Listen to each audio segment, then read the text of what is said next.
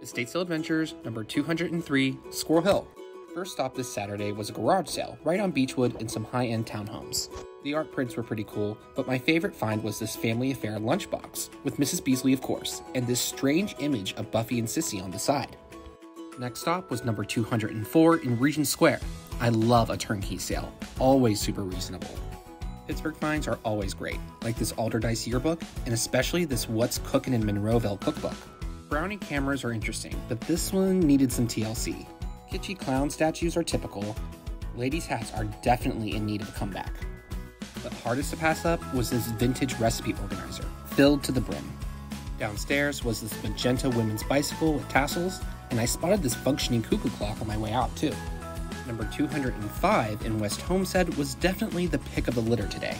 First off, this beer poster from 1977 was a blast from the past, along with this portable Fisher-Price toy record player, a Paymaster adding machine, and tons of comics, the really expensive kind.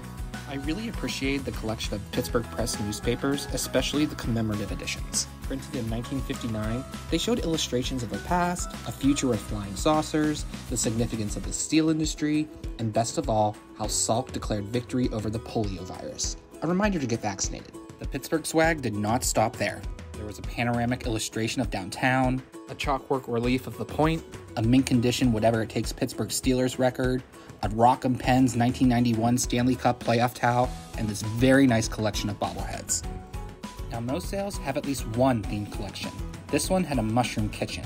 It's not the first time I've seen this set, but it is the first time I've seen this clock. My friend nabbed it for a great price. Other finds included this auto harp in great condition, a vintage radio, a Mickey Mouse Magic Show piggy bank, a bowling pin from the nearby Forest Lanes, and some rainbow salt and pepper shakers from California. Shout out to Turnkey and the other liquidators for doing such a great job. Check out pghestatesales.com for next week's sales, and thank you so much for watching. Please like and subscribe, and find me on Etsy.